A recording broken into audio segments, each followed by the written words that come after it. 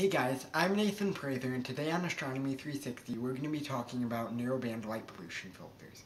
There are several different types of narrowband light pollution filters. There are oxygen-3 light pollution filters, hydrogen-alpha light pollution filters, and hydrogen-beta light pollution filters.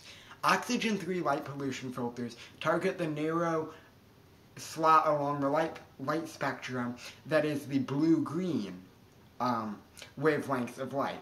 So that would be targeted at mainly the outer planets and maybe also the bands on Jupiter, the cloud bands on Jupiter. So they would help with Uranus and Neptune, especially the sky blue hue of Neptune. That would help bring out more subtle detail. The hydrogen alpha light pollution filters would help on Mars and also Jupiter, because both Mars and Jupiter are reddish-orange planets. So that would help illuminate more subtle detail, like maybe polar ice caps on Mars, subtle distinctions in the cloud bands, the variations in color, and on Jupiter it would help highlight, again, the cloud bands, maybe help somewhat with the Great Red Spot, although that's more of an elevation and light pollution problem than anything else.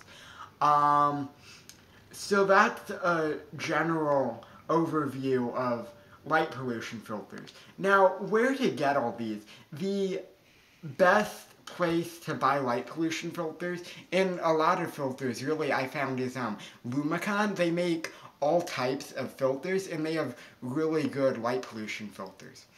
Also, another bit of news, I don't know if anyone watched the Geminids meteor shower, but it was the best it's ever been. It's actually intensifying. It's going to be intensifying by 20 meteors a year for however long it does this. Its parent asteroid 3200 Phaethon actually completed a close approach today. It's at its closest. It'll be since 1973 and until 2093.